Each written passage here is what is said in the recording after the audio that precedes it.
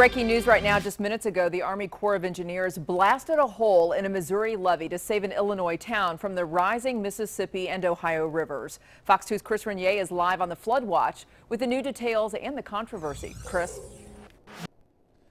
Sandy, you're right. There was just a couple of minutes ago when this happened. There were a series of 11 explosions behind me here at the Birds Point levee. Take a look at some video. We are just trying to turn around from you from when this happened just a couple of minutes ago here.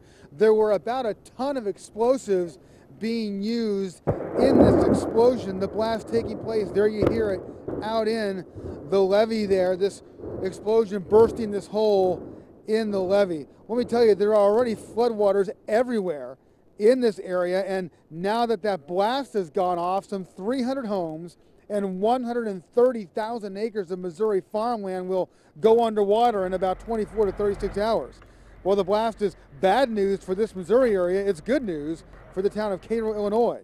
Authorities say the explosion and resulting flood could save Cairo from massive floodwaters. In Cairo, they spent today sandbagging and trying to fix sand boils. That's areas where the water has gone under the levee and is actually shooting up from the ground.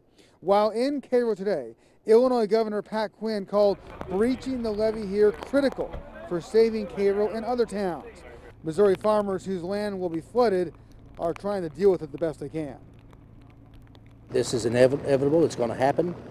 I don't think they want to do it, but it's their job, and they have to do it. We have to make the best of it and wait for the sun to shine again.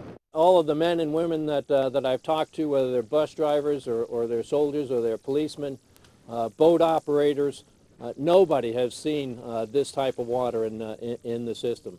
This is an unprecedented flood. And here are some pictures that the Corps took of the crews getting ready to put the explosives into the levee earlier today. After this first round of explosions, there will be two more sets, one early tomorrow morning, another later tomorrow morning. Those will allow the floodwaters that are going to accumulate here in the Missouri area to flow back into the Mississippi. Let me tell you, we all waited a while for these explosions tonight, and they certainly didn't let us down. There were just huge booms, thundering booms behind us here in the levee to start this bursting hole, which will then flood this area, saving the towns downstream, dropping the crest there by several feet. Live near Cairo, Chris Renier, Fox 2 News.